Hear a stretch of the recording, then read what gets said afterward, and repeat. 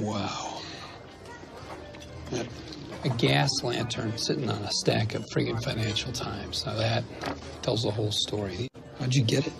I believe my assistant was very clear with your dispatcher. No electricity due to a condition that was explained in some detail. No problem. Good thing I charged my battery. I'd be going at it like Fred Flintstone otherwise. I'm sorry. I understood there would be no power tools of any kind. What, a screwdriver and a hammer?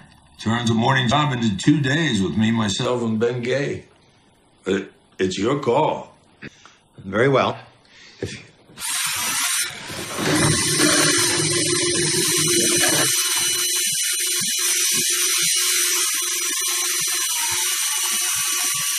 You did fix the door, right? Yeah.